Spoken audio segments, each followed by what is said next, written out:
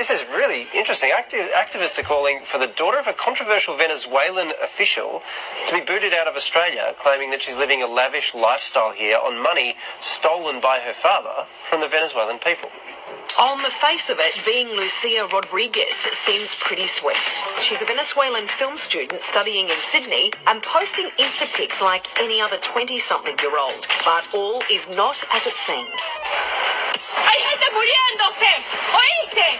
Si eso va a caer en tu conciencia, yo te entiendo. This is Lucia recently being abused by protesters at Bondi Beach while a bodyguard tries to protect her. They claim she's living large in Australia while her homeland is crumbling, and they blame her father, the mayor of Caracas, Jorge Rodriguez. Hold up, stop. Venezuela is a country that has simply stopped functioning. Corruption in Venezuela is a big problem. The government has mismanaged the economy. So I would say that they're in pretty dire circumstances right now.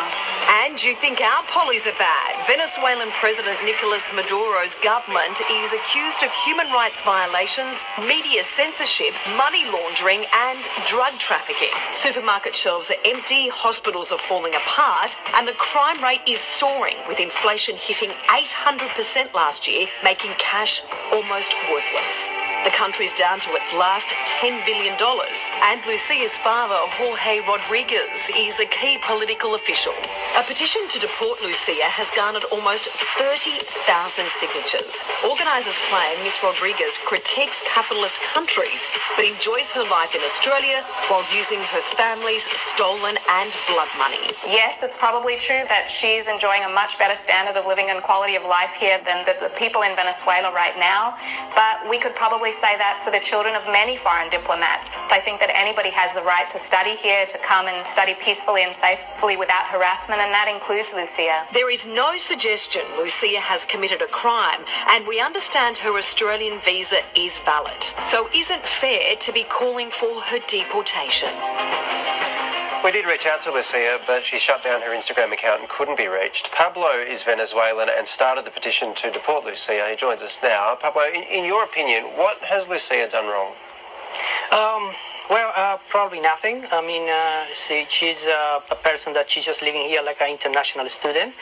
But you have to understand, she is the daughter of a very heavyweight politician. It's a country where people, normal Venezuelan citizens, cannot afford probably go study overseas, or can't even afford enough food or medicine or stuff like that. So when you are Venezuelan and you see this girl posting a life that is a dream for any single normal citizen in Venezuela, so that's make people really, really angry. So, but why I understand the anger with the politicians. I get that. I understand that you would be angry with Venezuelan politicians. I understand that. Why do you think, though, that the right way to do this is to go after or target one of their kids, a daughter? Well, first of all, she's not. That's a kid. She's 18. She's over 18 years old. She's a university student, so she knows what the father is doing. She knows the politics. She knows what's going on. The Venezuela is related to corruption, to human rights violations. Venezuela is a government. Venezuela is related also even to drug trafficking. So it's very important to understand where Lucia's family is getting the money. This money is coming into Australia and is probably related to corruption and all these crimes. Tell us how desperate the situation is in Venezuela at the moment.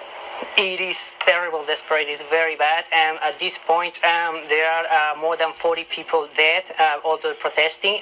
The National Guard, which is the police, let's say official police in the government, they are shooting, for example, real bullets, and they are also shooting tear gas directly to the person. There is a video on internet where a big military vehicle is driving over people protesting. That's something that in any country in the world, in any democratic country in the world, would be highly condemned. Pablo, I understand that you've chosen not to use your surname for this interview. Can you explain to us why? The reason is we have families in Venezuela, and the situation is so complicated, so dangerous right now, and so corrupt that our families could get in some trouble for say that. They can get arrested. They can easily go to the houses and put some drugs on the house and say, oh, you have drug charges, and they say you arrested. They are arresting people right now for no reason, just for being protesting. There are a lot of political imprisonments. So the situation is very, very bad and very critical. So we all are afraid a little bit for our safety, family safety. Well, Pablo, we appreciate you speaking to us tonight in the circumstances. Thank you. No, thank you to you. Thank you.